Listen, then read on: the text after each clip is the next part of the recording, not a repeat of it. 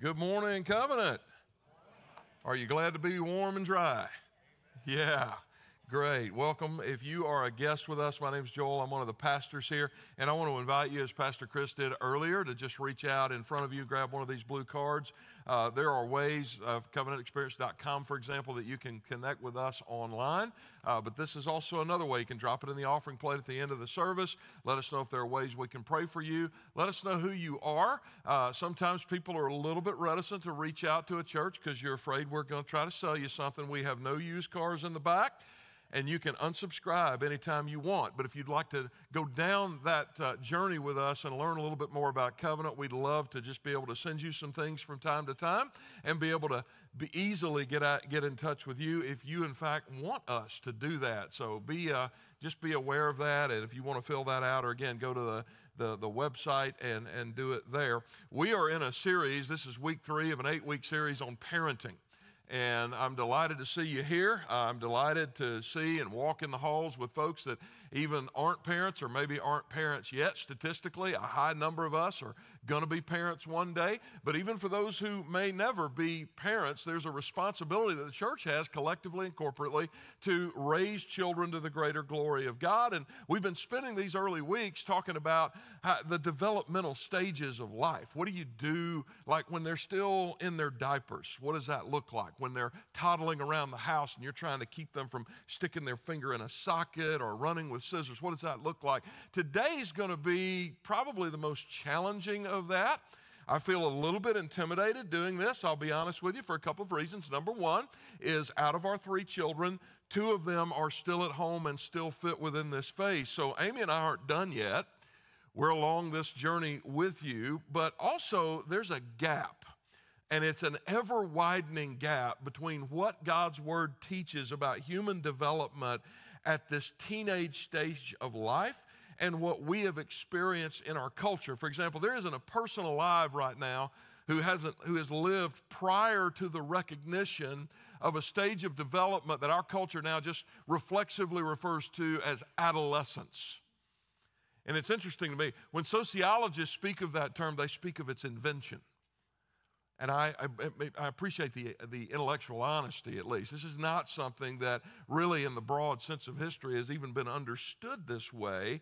And so there's this, basically adolescence is defined as this stage between childhood and adulthood. So there's this moment in life when you're a child and you're under the authority of your parents and you're a minor, or you're whatever, various cultures and nations may define that different ways.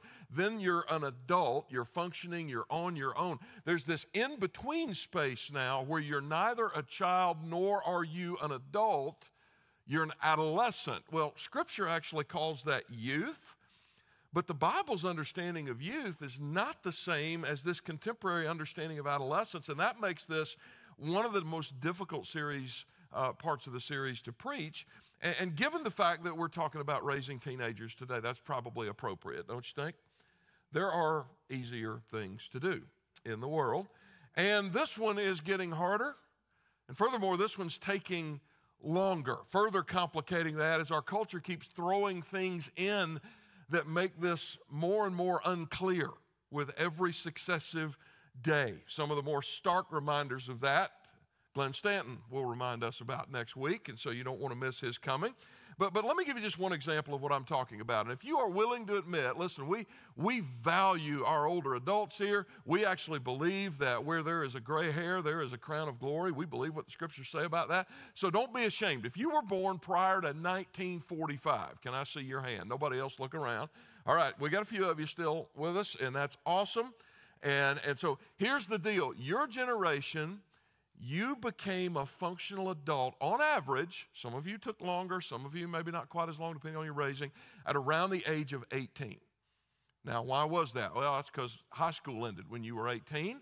Very few people went to college in this generation, or if you did, maybe that happened later in life. So you left high school, you went to work, you got a job, some of you got a spouse. Not long after that, some of you even got children, you bought a home. You're adulting. Like by the time you're the age our oldest is now, you already had all that and you were moving. Like you were on track to do that. Now, your children, the baby boomers born between 1946 and 1964, let me see your hands. A few more of you, yeah. All right, you guys, it took you a little longer. 22. That was the average age of a baby boomer becoming a functional adult. Now, there's some good reasons for this. College education became more commonplace, more available during this time, and so more of you went, more of you got a college degree. That's not something that's a necessity, but generally speaking, more educated populace can, that's not a bad thing. It's really not. And so it extended your time of not really being a fully functioning adult about 4 years. The problem, though, is along with the advent of the commonplace nature of college education came the commonplace nature of fraternities and sororities and puking off balconies and all that kind of stuff, right? And so along with that, go get your education seemed to be this sort of cultural encouragement of you can remain a child just a little bit longer. And then you had kids. That was my generation. We're my Gen X brothers and sisters. 1965 to 1978, 79, somewhere in there, right?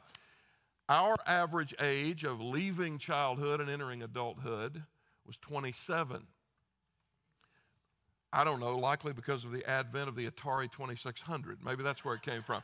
But we loved our video games. We loved playing. And of course, a lot of us went to college as well. We did a lot of, no sin in gaming, all right? My boys are into it. It's not wrong, all right? But it can, like a lot of other things, lead to compulsive behavior if you're not careful, and it can lead you down a path where you never really grow up. And so you kind of want to watch that. So Gen X, 27, then came the millennial generation. This was the generation of my younger brother, born 1978, 79 to 1998. Where are my millennials at?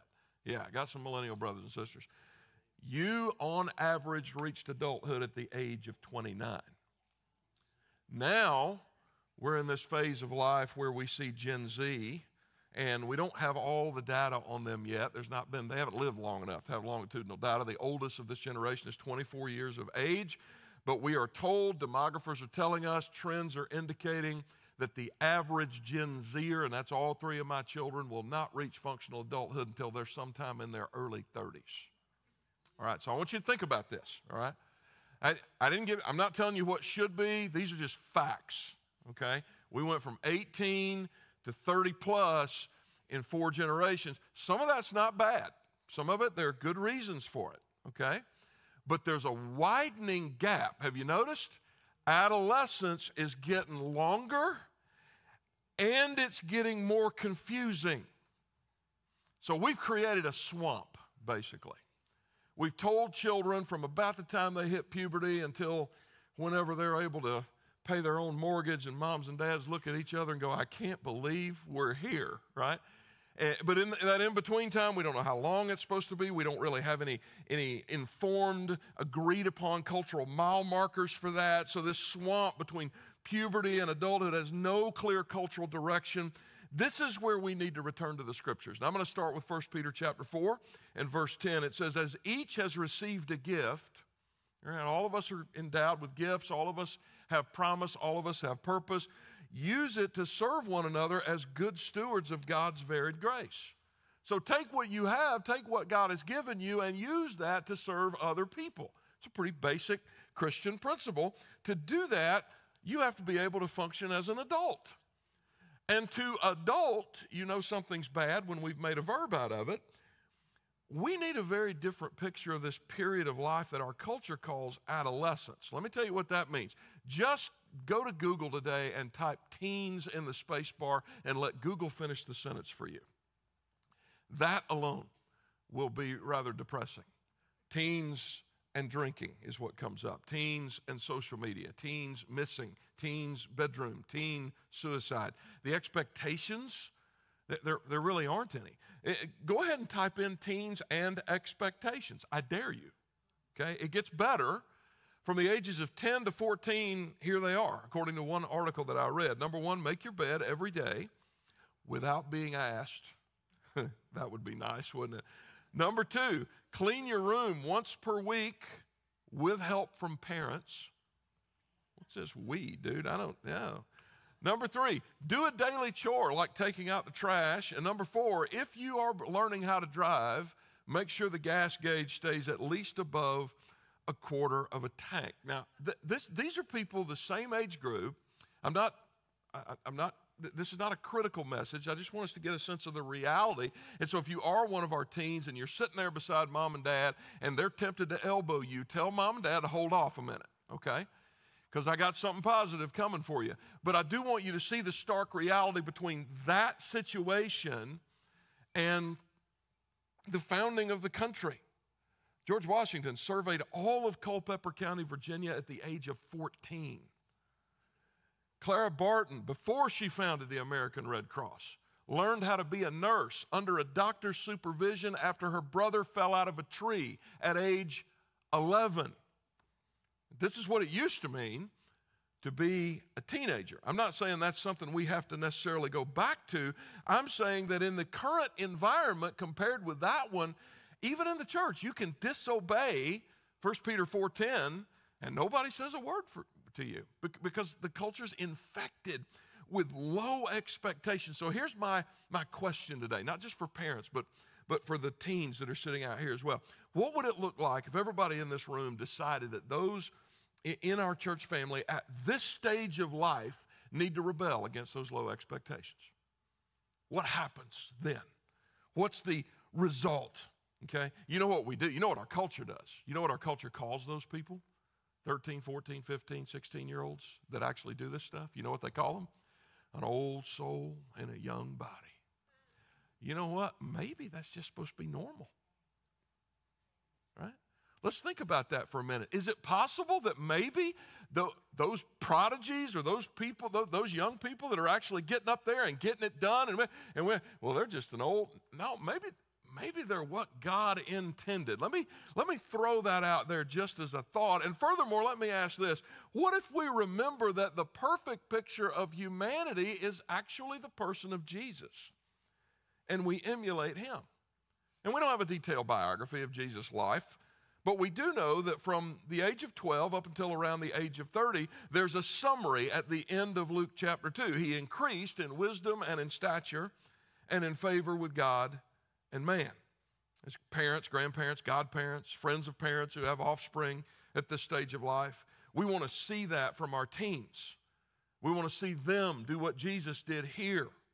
We have to acknowledge and respond to what happens in our children, though, if that's going to happen. We need to be there. We need to actively parent during this stage of life. And so let me back up to verse 43 of Luke 2. Let's read this story again. Let's pick up something of the context so that we can understand what Mary and Joseph even were having to deal with. And their kid was perfect. All right? So let's start with verse 43. When the feast was ended, as they were returning, the boy Jesus stayed behind in Jerusalem. His parents did not know it. But supposing him to be in the group, they went a day's journey. But then they began to search for him among their relatives and acquaintances. And when they did not find him, they returned to Jerusalem searching for him. And after 3 days, they found him in the temple. Anybody ever lost your kid at the mall or in a park or Disney or somewhere? 15 minutes, 20 minutes? Your life is over, isn't it? You're just in full-blown panic mode. Moms, dads, take heart. Even to those of you with little bitty small children that this hasn't happened to yet, but that moment is probably coming. Just remember that the mother and adopted dad of the Son of the living God lost that sucker for 3 days. You're doing fine, okay? It's going to be all right. They lost him. And then they find him in the temple sitting among the teachers, listening to them and asking them questions. And all who heard him were amazed at this understanding and his answers. And, of course, the only thing mom and dad can think about is, why have you treated us so? Okay. There are going to be times in your teenager's life when you're going to correct them and they need correction. Moms, dads, by the time our children get to this age, there are also going to be times where we got to stop for a minute and think before we speak, because there may be something underneath the surface there we don't yet see that is deeper and better than what we think we're looking at, because we want to look at them, like they're still 5, and they're not. They're 14, they're 12, they're 13. This is Jesus. Jesus never sinned. So the issue is with mom being exasperated with Jesus, right? Sometimes the issue is the teen. Sometimes the issue is an exasperated parent that doesn't stop long enough to understand there's something deeper going on here. Behold, your father and I have been searching for you in great distress. And he said to them, Why were you looking for me?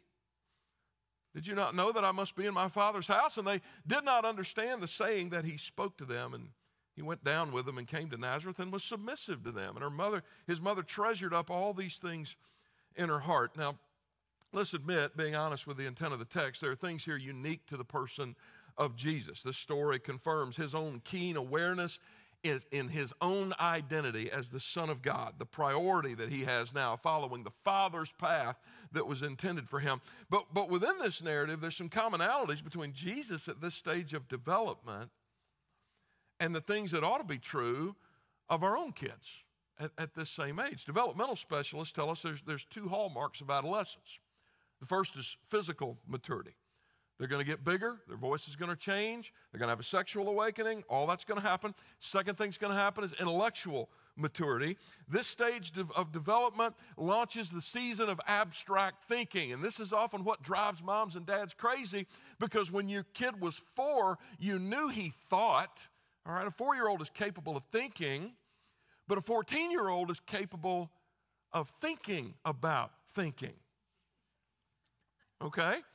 Something's happened to the brain. There's been a developmental stage that they've crossed, and now it's different, which means that young person, for the very first time, while they're still living under your roof, is able to conceive of other minds, other ideas, other than what you've been spoon-feeding them all this time. The coexistence of all of those ideas in the same culture.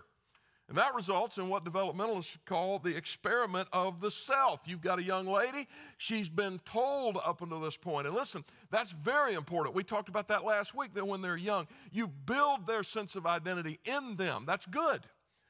And up until this point, that's what's happened. She's been told who she is. Now she recognizes, hey, I'm kind of the center of my own self-project. I'm the producer of my own drama here. And this intellectual development comes with physical development, and when you combine those together, it produces an initial point of separation. Even while they're living in your house, there's a point of separation. And listen to me carefully, moms, dad.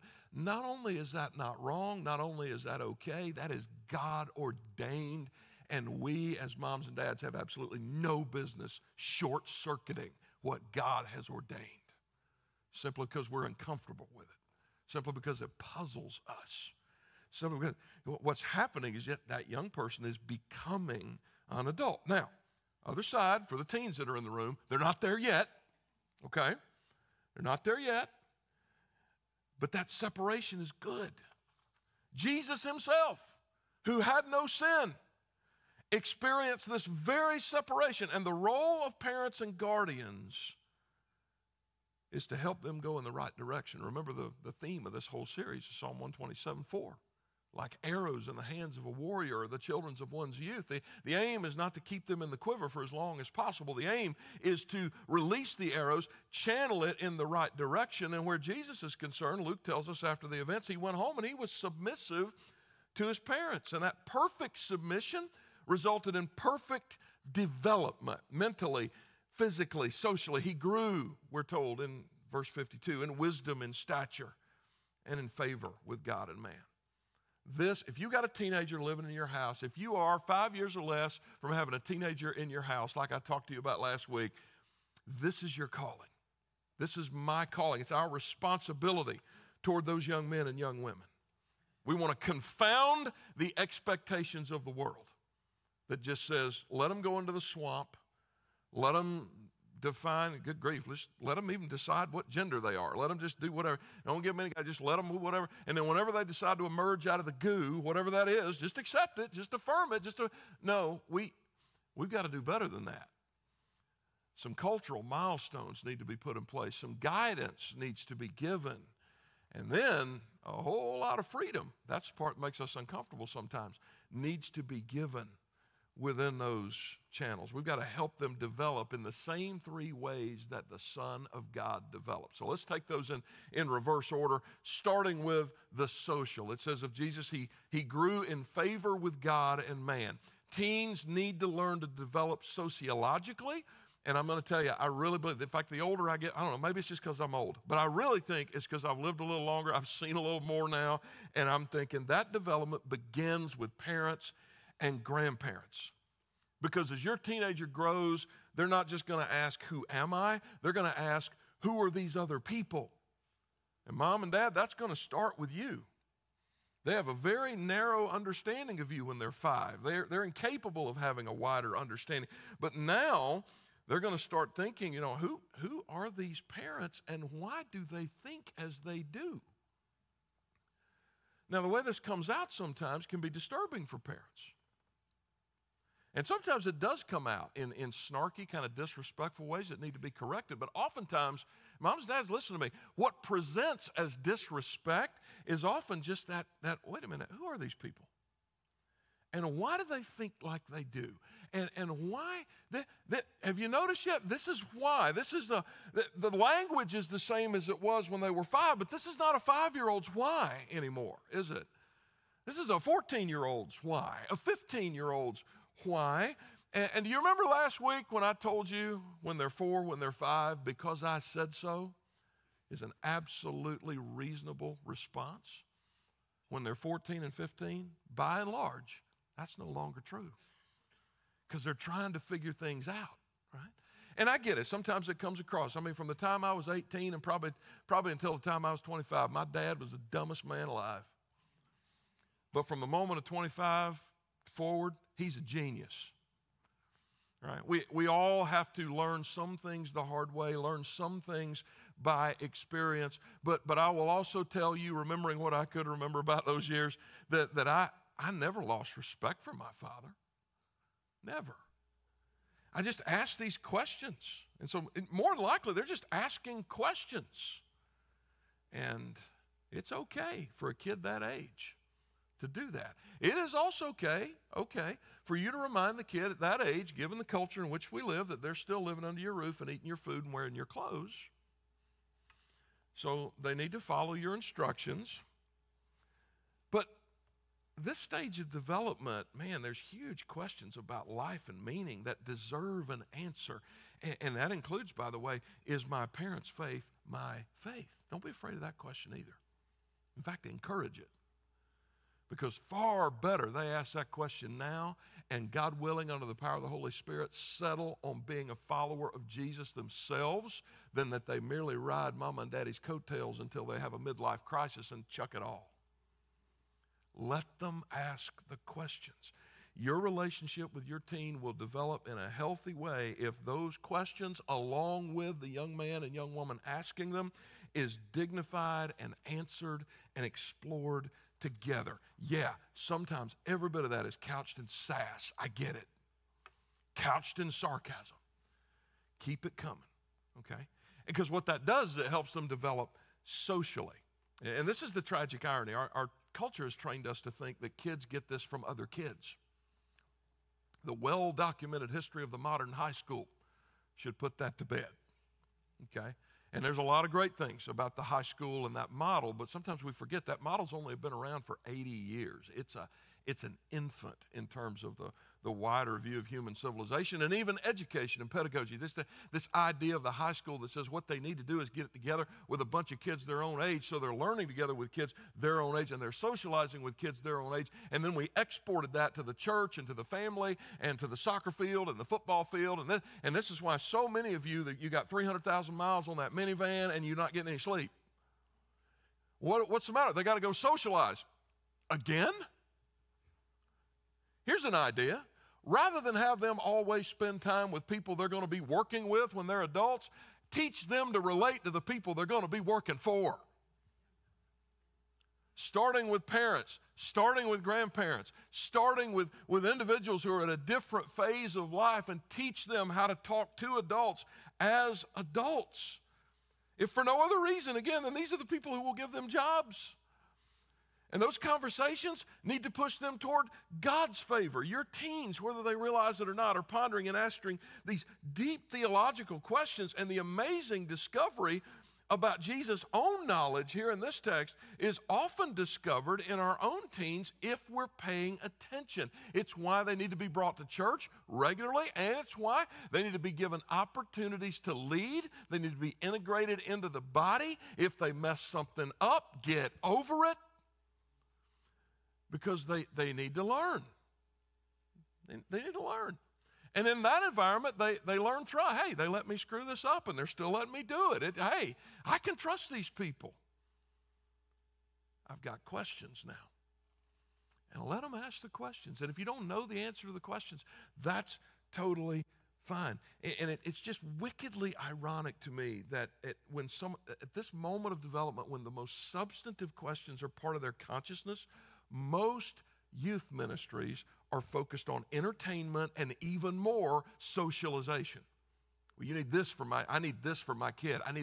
Let me tell you what your kid needs, and this is not going to be popular at all. When they come to church, they need more argument, more evidence, more Bible, more theology, more doctrine. That's what they need. Well, I don't know if they can do that. They can do trig. You don't think they can understand theology? They can order coffee from Starbucks. I can't do that half the time. What, you want whip, no whip, latte, this, that, and the other, Americano? I don't know. Am I in America? I just want a cup of coffee. My kids walk up and I want this, and it's like they're freaking speaking a foreign language. And I'm like, I don't know what that was, but it looks good. If they can do that, if they can game with the hand-eye coordination of somebody that, as I look at that and go, man, I'm from the Pac-Man generation. I don't even get that. They can learn theological language. You know, it's funny, and I was encouraged as to what Pastor Chris is doing with our teens on Wednesday night. And I asked my kids, what was it about? And of course, you know what the first question is? Oh, I don't remember, you know. But the more we dug, the more we realized, oh, okay. Chris is talking to our teens about the two distinct natures within the one person of Jesus, the divine and the human. And you think, well, what good would that do? It's going to do a lot of good. If you're telling people to center their entire lives around the person of Jesus, it would kind of help to know who he is. It would kind of help to know that when you bring him your sexual brokenness, and when you bring him your financial brokenness, and when you bring him all of these things in a life that's messed up, in a culture that's telling you to stay in the swamp, that he's God and man. That makes a difference. That makes a far greater difference than any kind of activity. And they have fun activities on Wednesdays. This is what we've learned. The statistics bear this out longitudinally. Churches who focus primarily, let's just get them together, let's just get them socializing, let's just make sure they have fun, and we want them to have fun. But churches that focus on those things see a lot more young people bail after they graduate high school. I mean, what difference does it make? Plus, WVU's got a rock climbing wall and an Olympic-sized pool. I mean, we can't compete with that, right? Give them what they need. This stage of development is the most important time for our teens to be immersed in the body for all ages. So socially, favor with God and man, then physically. Jesus increased, and so should your teen, in stature. Now, if you buy clothing, you know this isn't something we have to ensure. Is it? It just happens. They get taller, their feet get bigger, their voice starts to change. Their clothes sometimes don't fit anymore after 2 or 3 months. And you got to figure out how you're going to go get more clothes. They are going to grow. The question is, how well will they grow because of our influence? And that involves several areas, starting with diet and exercise. And this is tough, especially when you're a parent, because let's be honest, as parents, we don't often get this right either. And when I think about my children's eating habits, and more particularly when I think about their metabolism, I don't know about you, but first feeling that comes to my mind is envy. And then I have to repent. I mean, I watch my 13-year-old, my 17-year-old, and I just think to myself, man, I don't even remember what it was like to eat pizza for breakfast. I don't remember what it was like to eat Sheetz French fries after 11 o'clock at night. I mean, I love me some Sheetz, but I'm going to tell you something. If I had eaten a Sheetz hot dog after 11 o'clock last night, Pastor Chris would be preaching this morning. That's that's what happens to a body this age, right? So you look at them. Now, here's the thing. Let them have fun. Let them eat the fries. Let them eat the pap. But on a regular basis, probably ought to watch that, because as you and I all know from experience, that metabolism is going to slow down eventually, isn't it? And they may run into some things around their, not just their weight, but just around their health that might not be good for them. Those habits will follow them. So let's think about things like diet and exercise. Let's think about their sexuality. Yeah, I know, that's weird. It's awkward. And we're in a tough spot right now, particularly as followers of Jesus.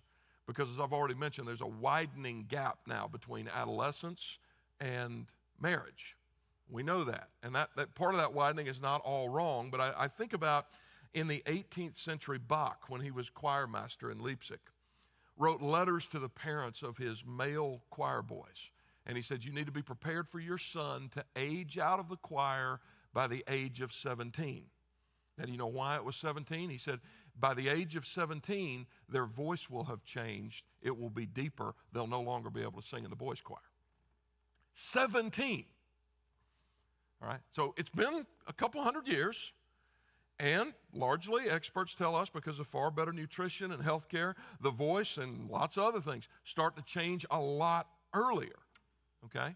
And so, again, you've got that, and then you've got marriage and family kind of widening. And so you've got the awakening of sexuality and God's good intention for it, doing this, and you've got God's good intention in marriage, doing this. You see the issue? It's not inherently wrong. It's just something we have to be aware of, that gap is widening, and that makes this subject critical. God created your son, your daughter, as a sexual being with sexual appetites, and that too is an inherently good thing. Don't get awkward. Don't get weird. In fact, make them feel awkward and weird.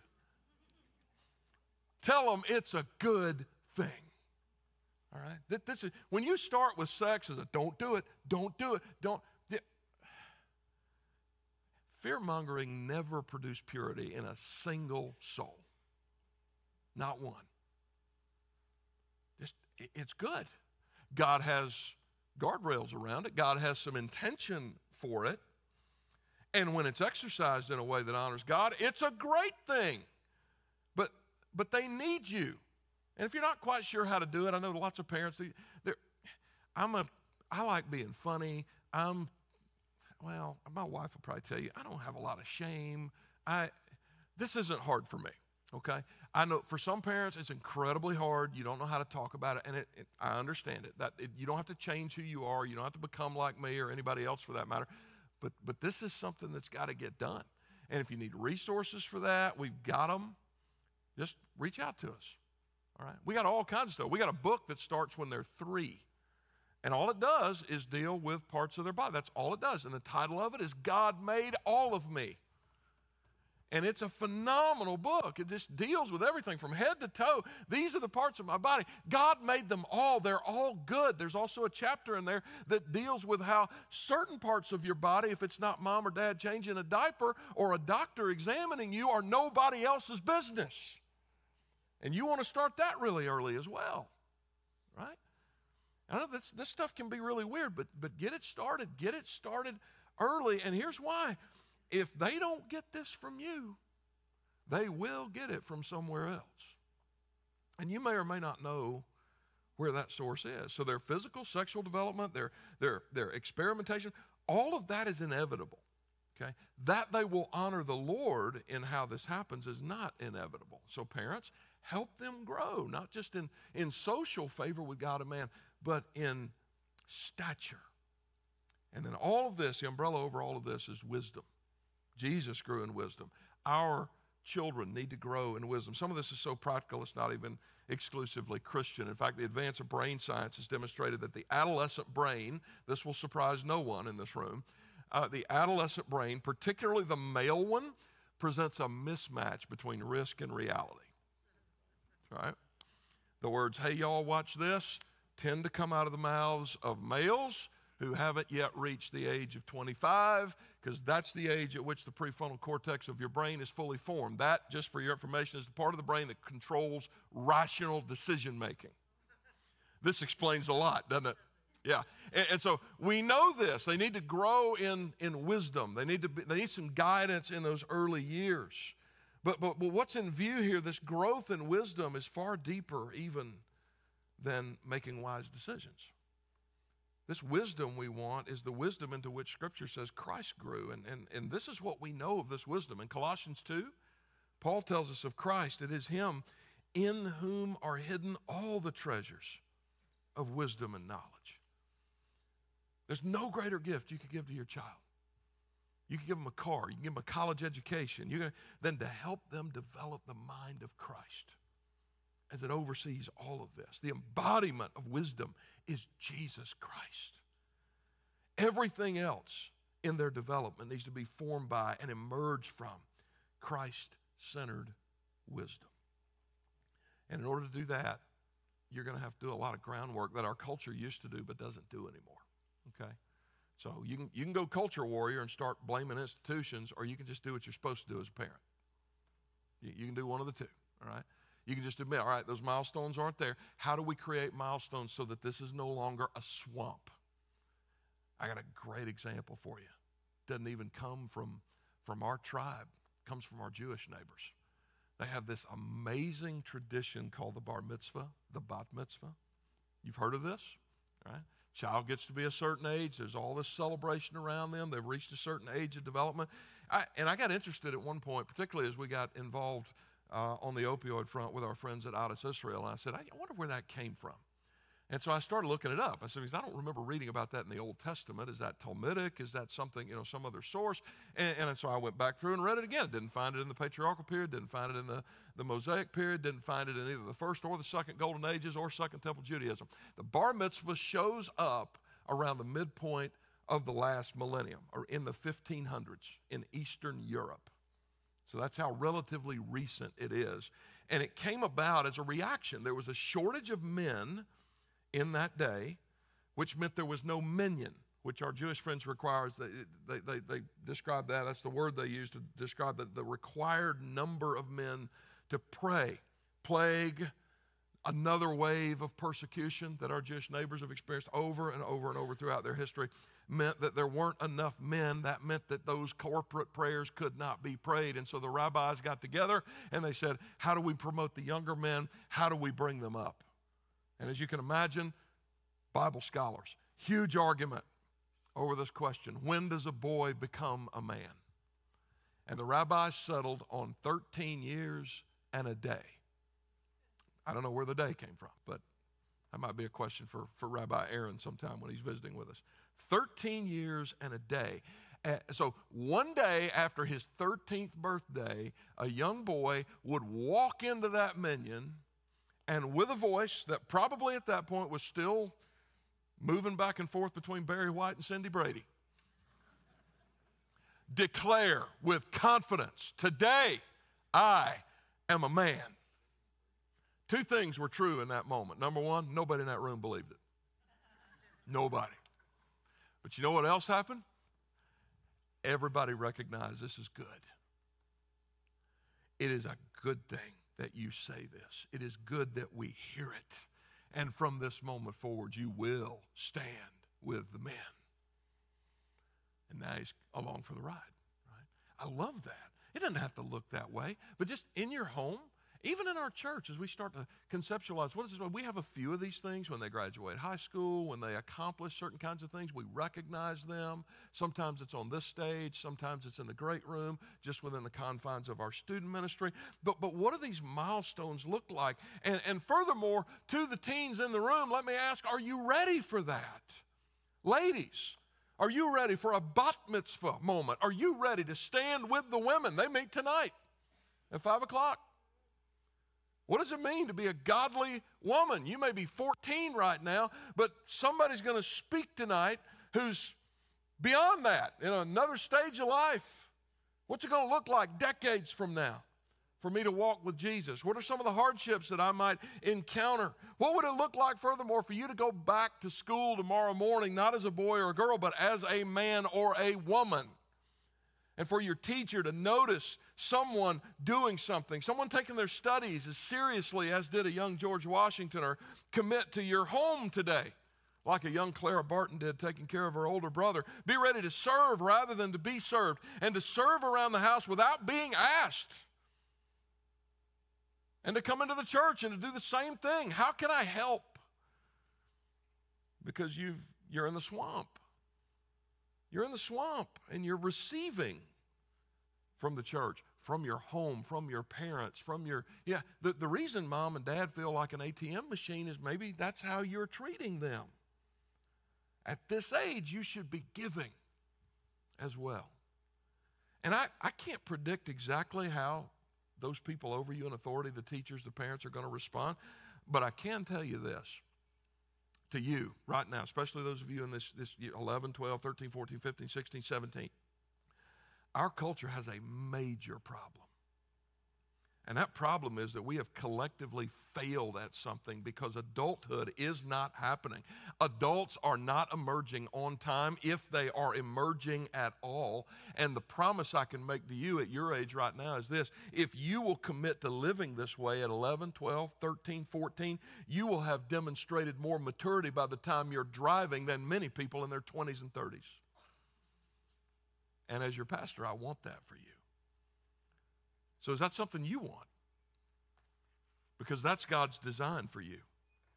Because there really are, at the end of the day, only two kinds of human beings: children and adults. That's it. Scripture doesn't allow you the category that you see in our culture of an extended childhood. Are you ready to stand with the men? Are you ready to stand with the women? And of course, the biggest question of all, are you ready to stand with Jesus? Let's pray together. Heavenly Father, thank you that even our own human development, as clumsy as it can be, as awkward as it can be, as embarrassing as sometimes it is to talk about, is a good gift from you. And so, Lord, I just pray that wherever our young people are right now on that trajectory, that you would confirm in them their identity as sons and daughters of the Most High God. And that, Lord, you would put a path in front of them that includes some clear milestones. And I pray for the moms and the dads and the grandparents in the room today, Lord.